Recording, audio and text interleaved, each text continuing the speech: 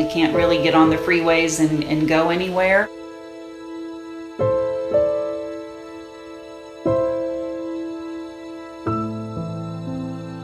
We have about a half dozen family friends that have had to evacuate. These are two-story houses that they've just kind of walked out of.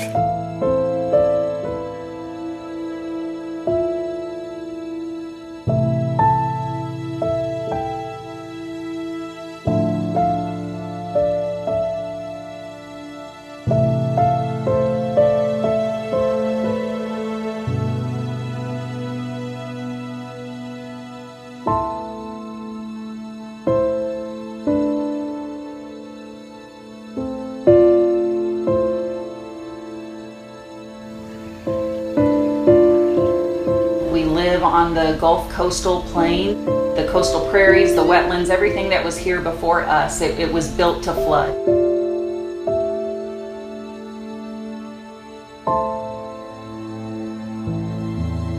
We've paved over a lot of those habitats that provide a service in terms of soaking up floodwaters. There's nowhere for this water to go other than to flood out into homes and into the community and such.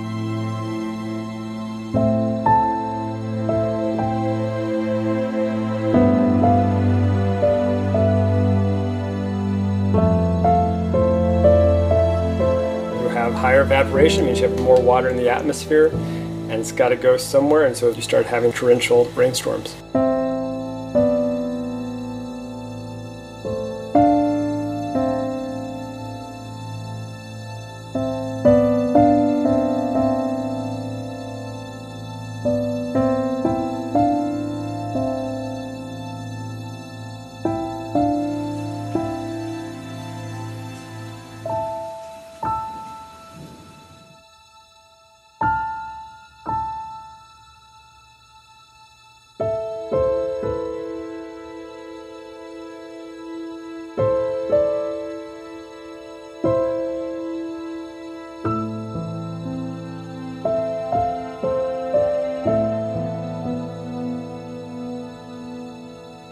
The more green space we can get out there, the better it is. The problem is it's very difficult to take these developed properties and turn them back into green fields. As a region, we're going to have to make some tough decisions, I think, about how we decide to develop in the future.